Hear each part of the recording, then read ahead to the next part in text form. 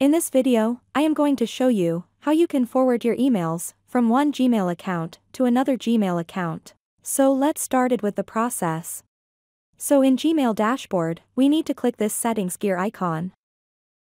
And again, click See All Settings button to continue.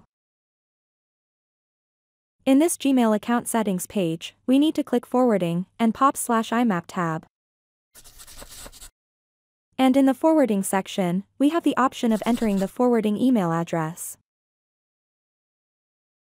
Here, to enable forwarding emails from this Gmail account, we need to verify the Gmail account belongs to us and continue the process.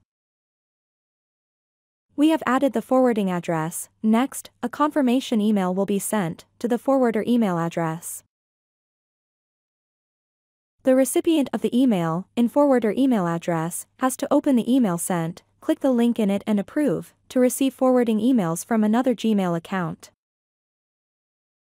And done approving, we can forward emails to this email address. Forwarding email has been added, but by default, it's set as disable. We need to enable it, and save the changes made in this page. Next, we can send a sample email to this Gmail and verify if the email is being forwarded to the other Gmail account.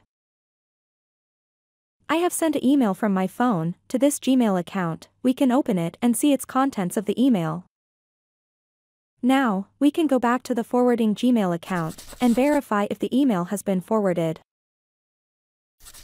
And done, the forwarded email has been received in the forwarding Gmail account.